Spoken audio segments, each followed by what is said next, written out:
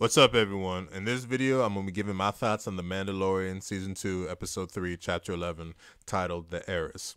This is going to be a spoiler discussion, so if you've not seen the episode, I would recommend not watching this video, because I'll be talking about the episode in detail as if you have watched it, so you have been warned.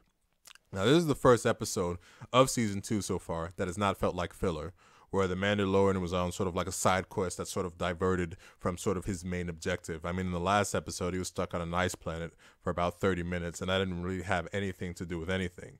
In this episode, he finally brings that frog lady to her home planet where she reunites with her husband, and the Mandalorian gets on sort of like a side quest or another quest where he meets up with some other Mandalorians who end up saving him from these rogue pirate guys, and he ends up going on a sort of another mission with them on sort of like this ship weapons heist where they have to get some weapons, get some information that'll help sort of their home planet, and the Mandalorian will get some more information on where he can finally bring little baby Yoda, what planet he has to bring them to, back to the Jedi.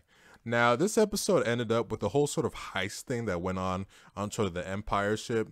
It ended up being kind of similar to the chapter 6 of the previous season, that episode where the Mandalorian did sort of like this prison heist job with sort of those rogue sort of like bad guys or whatever they were.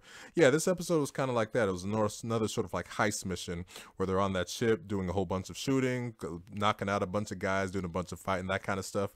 Only this episode looked a whole lot better than chapter 6 did. If you won't go back and look at chapter 6, which I rewatched it a few weeks ago, that episode, the ship that they were on, it just looks like so like glossy, just like so unreal. This episode, the ship that they're on, it looks like a movie quality stuff, to where once again you see how much better the budget is for season 2 and just how much better things look. So when it comes to this whole quest and this mission, this ended up being sort of a solid episode in terms of how things played out, but it did feel really short. Because it was short. This episode, it's got to be one of the shortest episodes they've done so far, where it was only 30 minutes long. And by the time you get to the end of it, it's just like, wait, what? That's it? It's just like, wow, only 30 minutes compared to the previous couple episodes we got, which the first episode of season 2 was 50 minutes, and then the last episode was I think a little over 40 minutes. This one, by the time it got to the wrap up, I was like, wait, what?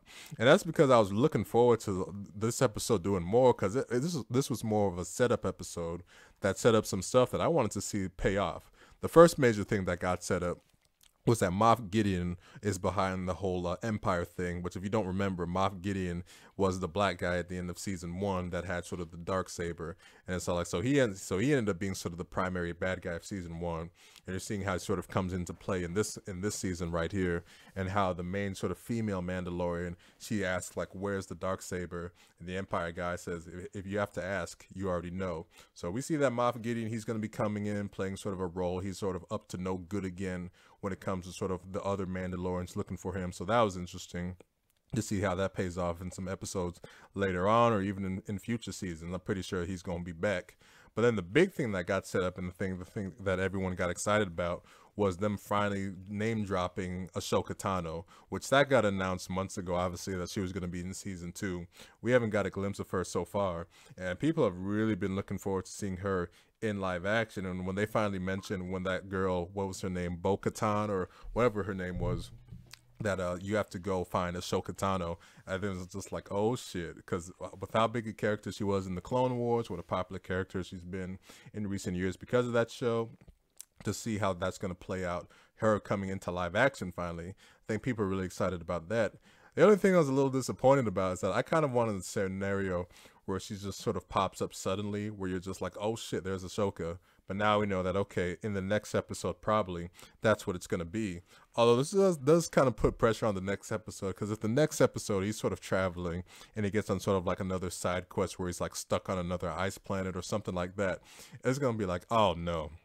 With how this episode ended, or what got set up, the next episode just cannot be another filler episode, because I think that would really piss people off. They've done filler episodes before, but to do one now with what was set up in this episode, God no, they better not do that.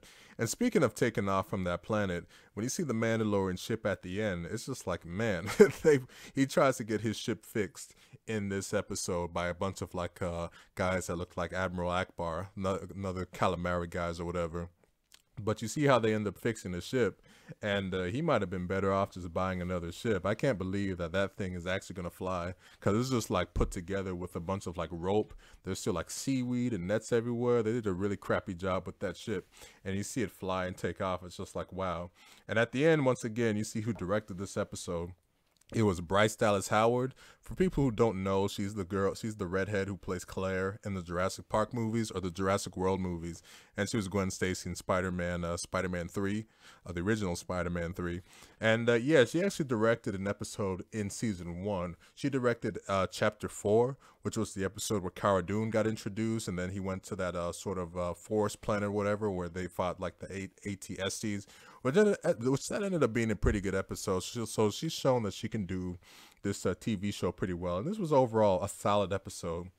But it definitely wasn't a great one, just because I thought this episode, even though it set up some cool stuff, it was very short. And you can, when these episodes, when they're short, you can feel it. Because when the time it got to the wrap up, I was like, wow, okay, I guess that's it. And that's only disappointing, just because you only get 8 of these.